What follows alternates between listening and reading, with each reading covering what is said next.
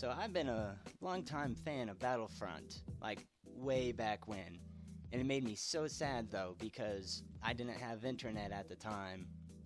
No, I was that kid that had to play against bots, which was fun in its own right, but it was no multiplayer, that's for sure. So needless to say, I was really pumped when EA first announced Battlefront. However, that really didn't go as well as I was hoping. Not gonna get into that here, but, you know, we're all thinking it. Look how old you've become. Something far worse has happened to you. Yeah, it got pretty grim there, you know, lost a lot of hope. Sure, I could just buy it again, but have you seen Battlefront 2 on eBay and other websites? It's expensive. I thought my dreams were crushed. However, I was happily surprised. กางปูอบวุ้นเส้นครับ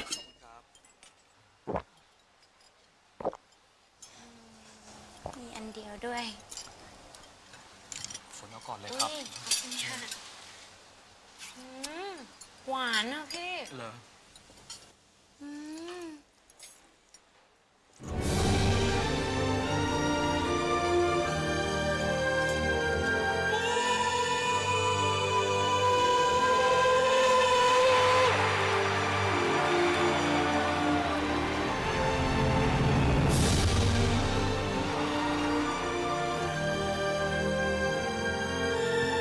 Needless to say, I was pretty excited. However, I was still in my same position before, where I can't really play it online. However, it's the modern day.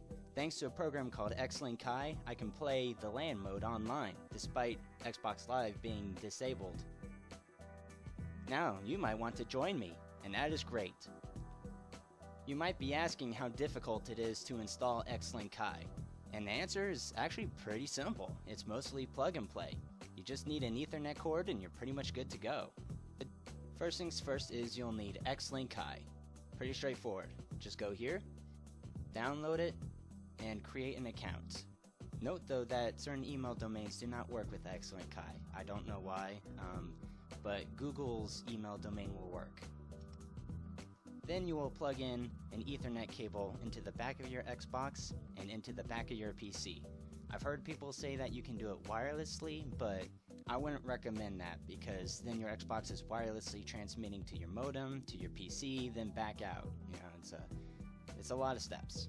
Once you install Xlink Kai and get it working, you will click on it to boot it up. And you must do this before you start the game. I'm not sure if that is the case, but when I started my Xbox first, I had a hard time joining games, so I would just recommend you get the tunneling program up first. So you know it'll work when you see your Xbox One appear here. Naturally, I haven't started my Xbox yet, like I said. You will go to join a Battlefront game, you'll go to Game Arenas. You will click on the Xbox. And, oh, here it is. You could also click on shooters, but I'm gonna just click on this shortcut.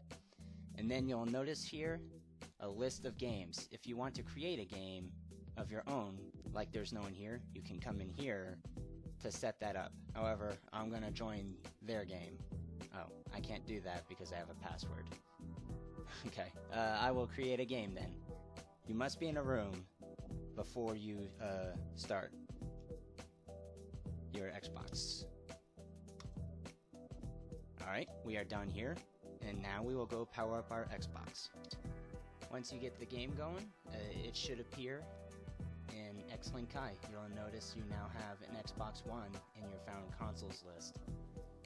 Just once you get into the game, start up a LAN game. Xbox Live is still down, people. This is technically a LAN, so, you know.